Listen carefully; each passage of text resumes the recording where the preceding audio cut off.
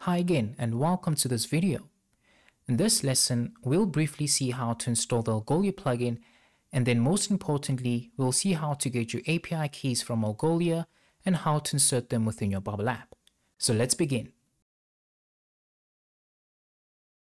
So installing the Algolia plugin is a really simple process. You can simply type in Algolia within the search box, and then the Algolia plugin that's by Zeroqode is the one that we'll be using. So you can either purchase it once off or you can subscribe to it on a monthly basis. But I already have it installed on my app, so I'll go ahead and close this pop-up. Then once you have purchased it, you should be able to see it within this list of installed plugins, and then simply click on it to open this page. So now we have completed the first step of installing this plugin. So let's now see the second step, which involves getting your API keys. So in order to get your API keys, we need to create an account with Algolia. So you can do that by heading over to algolia.com by using this link right here. And then we want to sign up. But do note that currently Algolia gives us a 14-day free trial. So in order to begin, we can click on Start Free. And then we want to go ahead and submit our details. So I'll just fill in this form and then tick on this checkbox, and then click on sign up with your email. Or of course you have the option to sign up with Google or your GitHub account. But for now, I'll go ahead and sign up with my email. And then we're given a form that we need to complete. So I'll just go ahead and fill in the details. And then after that, we can click on complete sign up. And then we need to go ahead and confirm our email address. So I'll just quickly do that.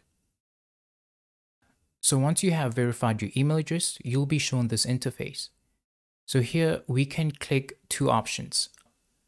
We can say that we are either new to Algolia, or we can say that we are an experienced user. So of course, I'll click on this option here and then click on continue. So now we have been given access to the Algolia dashboard. So now we want to retrieve our API keys. And to do that, you can go ahead and click on settings here. And then under Team and Access, we want to click on the API Keys tab. So these are all the keys that we'll need to go ahead and paste within our plugin in our Bubble app.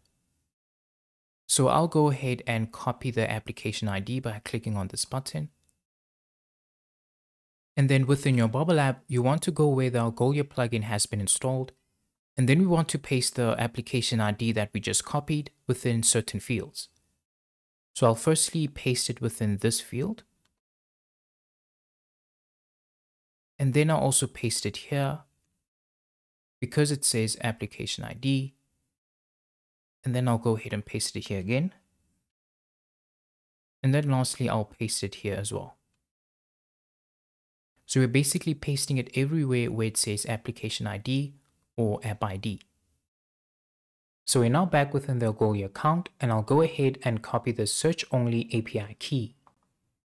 And then we can go ahead and paste it within this field that says API key, like that. Then lastly, you can copy this admin API key by clicking here.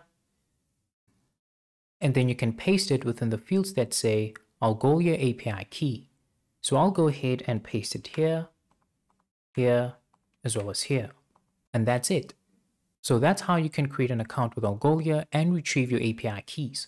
So we can now move along to the next lesson.